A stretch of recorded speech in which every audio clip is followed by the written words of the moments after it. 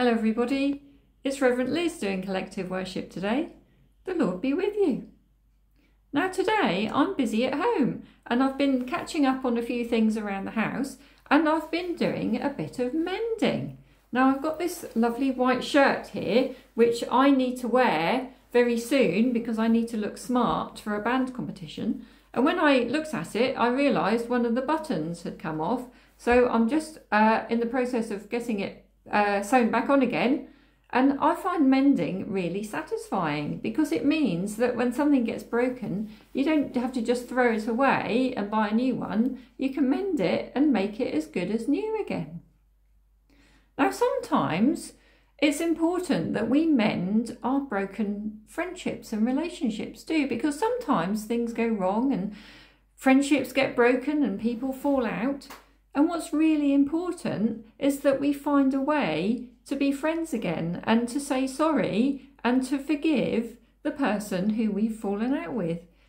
And it's particularly important because this half term we're thinking about the theme of forgiveness and what that means. Now, I've got a story from the Bible to read you about forgiveness that might help us think about what it means. Let me read it to you.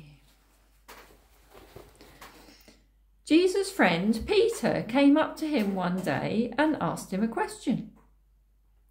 If someone does something wrong, something that upsets me, and keeps on doing these wrong things, how many times should I forgive him? Should I forgive them as many as 7 times? Jesus looked Peter in the eye, shook his head gently and replied, "No, not 7 times. You should forgive 70 times 7 times. Then Jesus told Peter a story to help him understand more about forgiving and about living life God's way. Once upon a time, there was a king who had lots of servants. One day, the king was checking through his account books when one of the servants was brought into the room. This servant owed the king some money. Rather a lot of money. In fact, he owed him thousands of pounds, but he did not have enough money to pay the debt. "Sell this man as a slave," shouted the king, "and his wife and children too. That way he will have enough money to pay me what he owes me." The servant fell down on his knees in front of the king and pleaded for mercy. "I'm so sorry," he said.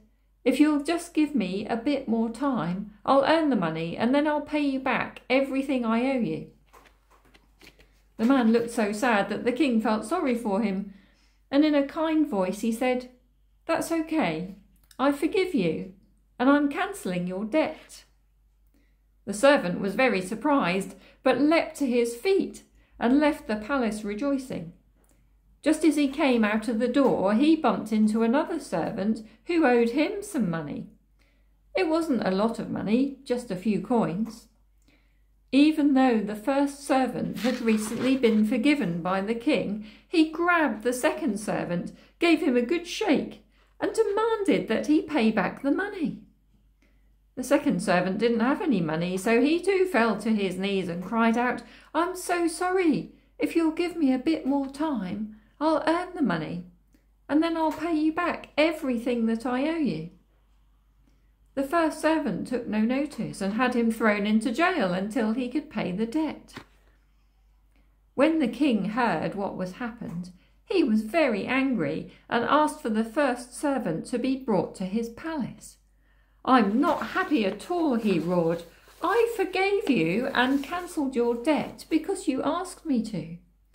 Why couldn't you have done the same thing for your fellow servant, rather than having been thrown into jail? I'm now sending you to jail until you can pay back your debt in full."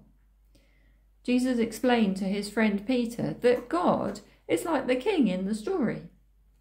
Christians believe that God forgives us every time we say that we are sorry for the things we've done wrong.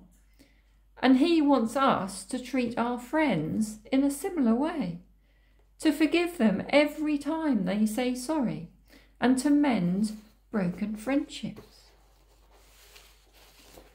So I've I've got some wondering questions for you. I wonder whether there's someone that you need to say sorry to. I wonder whether there's someone that you need to say sorry to.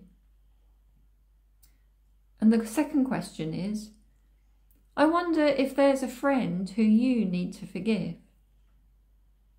I wonder if there's a friend who you need to forgive. So let's pray. Dear God, thank you that if we say sorry to you, you give us a fresh start. Help us to forgive other people and find ways to be friends again. Amen. So let's say the prayer that Jesus taught us. Our Father, who art in heaven, hallowed be thy name. Thy kingdom come, thy will be done, on earth as it is in heaven. Give us today our daily bread, and forgive us our trespasses, as we forgive those who trespass against us. And lead us not into temptation, but deliver us from evil. For thine is the kingdom, the power, and the glory, for ever and ever. Amen. So I hope to see you all again very soon. Go in peace to love and serve the Lord.